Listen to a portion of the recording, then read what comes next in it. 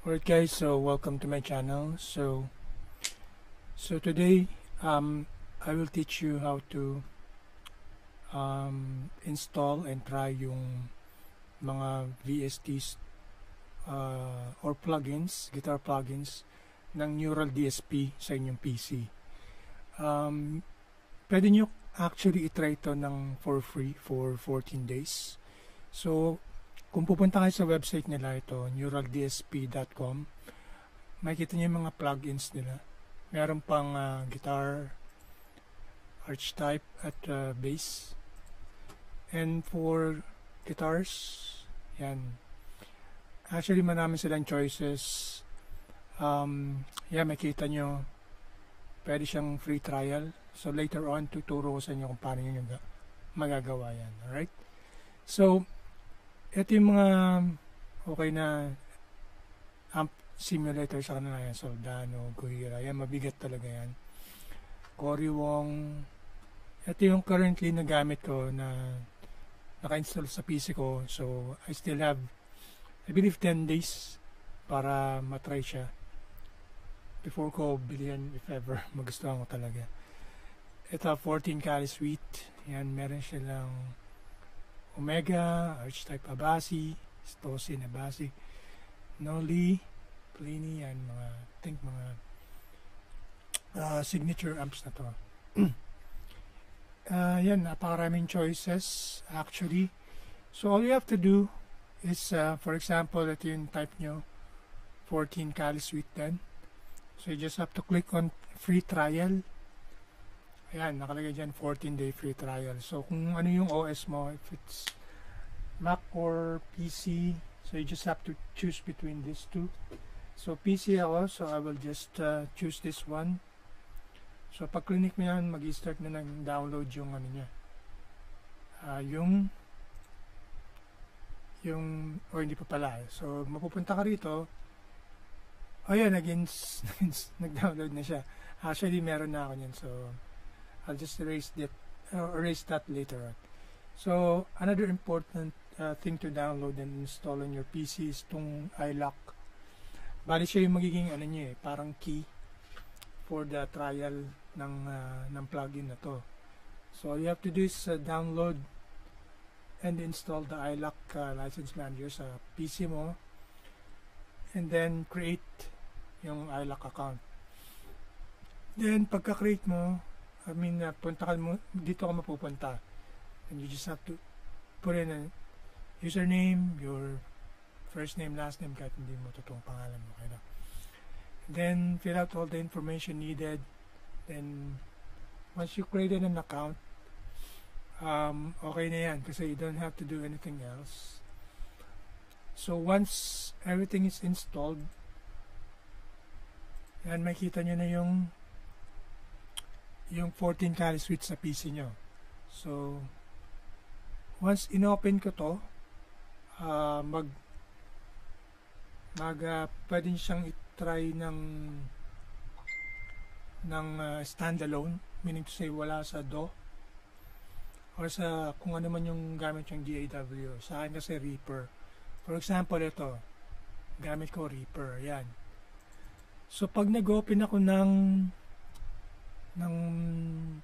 bagong track, ayan, pwede ko siyang lalabas na siya dito, pwede ko siyang hanapin dito.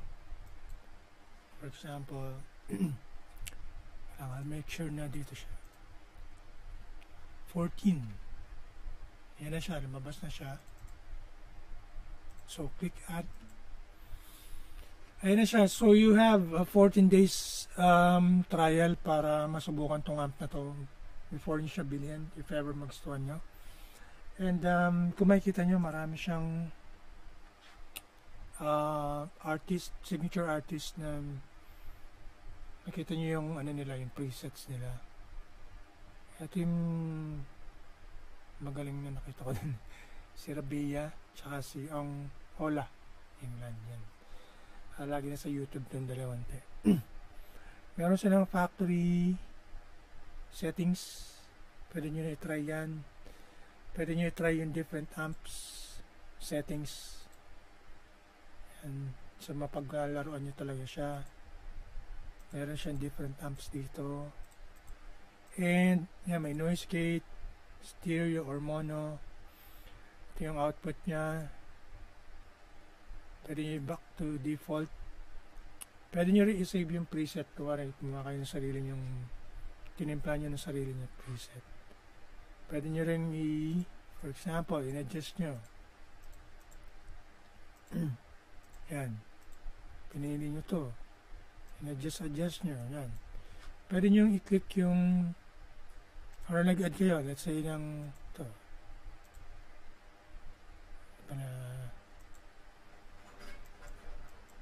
Yan. Pwede nyo i-ano siya. I-reset all settings para ma-reset lahat ng sinave. Nung ginawa nyo, pwede nyo rin naman i-save yan, like what I said earlier. And dito, yan, makita nyo yung different pedals. Ito alam ko noise gate to eh. Stow drive. Then, this, I think is, actually don't know what this is, but try nyo na lang para malaman. Then, ayan, yung amp. May EQ din sila. And, ito, yan, yung different, pwede yung i-galaw-galaw yung mic speaker para different attack nung ano, nung sound nung plugin. Then, pwede nyo rin i-reset. Yan. And ito yung delay. Ito, maganda yung delay niya. Ping-pong. Nagpiping-pong siya. And pwede nyo rin of course, adjust. Yan. And ito yung reverb. And later on, I will give you a sample of how it sound. I'm gonna be using my Neural DS1 ST. Alright guys, so ngayon na-install na natin yung yung 14 Cali suite sa ating PC. Makikita nyo, ito na siya. At yung pinaka-importante rin sa lahat, yung iLock License Manager, ito. Kasi remember, hindi gagana yung 14 Cali suite kapag wala nito. Kasi siya yung parang key natin sa plugin na ito. So, like what I said earlier, pwede mo siyang gamitin na standalone without yung DAW mo. And here it is. Yan.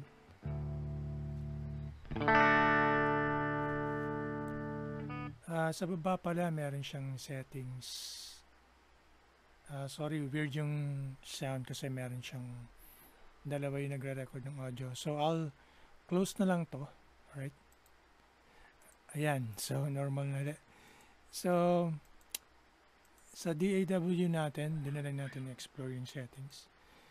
So, para ma-add siya sa track nyo. By the way, itong track 1 is yung mic ko. Ito yung track 2 naman is yung sa guitars. I'm using yung Focusrite 2i2. So, you just have to click on the effects and then, for example, wala pa siya. Remove muna natin. So, all you have to do is to add yung plugin is to click on add and then search for the particular plugin that you want to add on your track. For example, yung 14 Cali suite.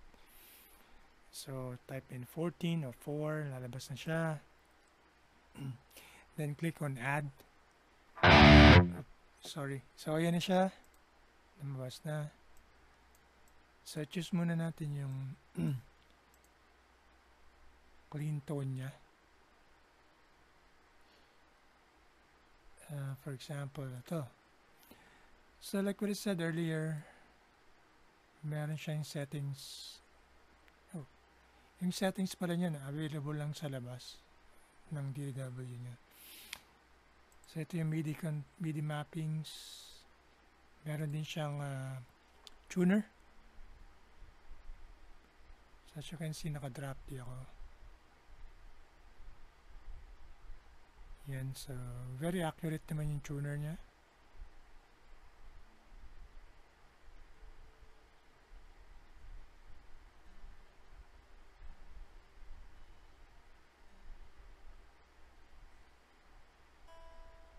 Yan. Nagana naman. Right, so as you can see, ayan. Yan ang isa sa mga presets niya. Pwede mo siyang lagyan ng delay kung gusto mo.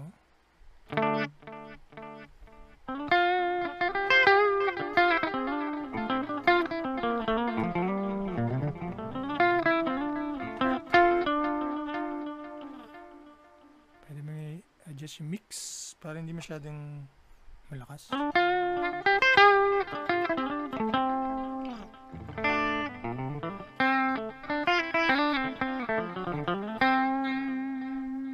Lagyan ng reverb para medyo spacey or maganda yung dating.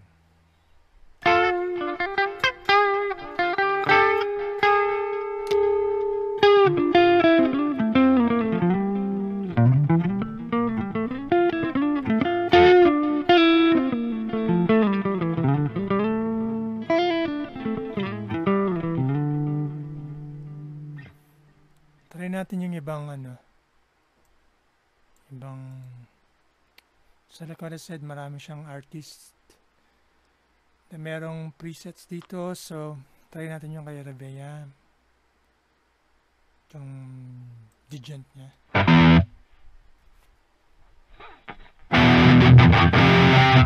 Sorry, medyo malakas.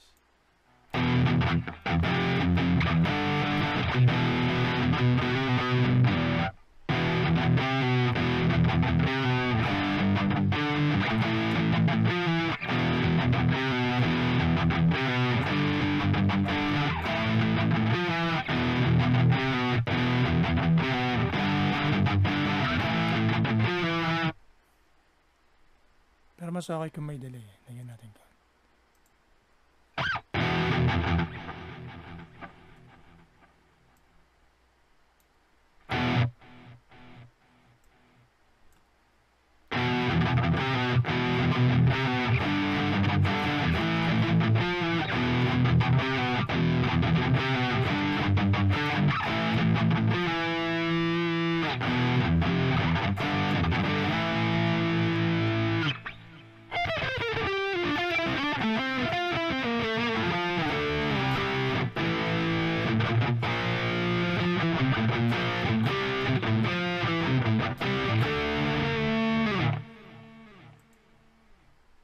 Swabe, sarap gamitin. Meron din siyang, try natin yung kay Ola.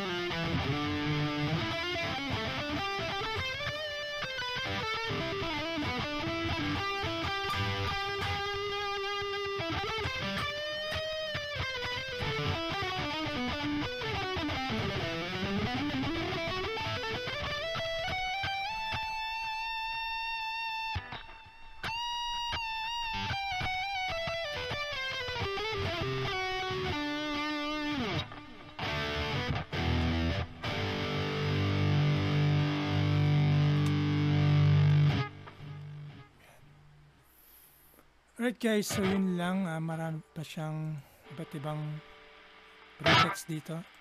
Pwede nyo explore.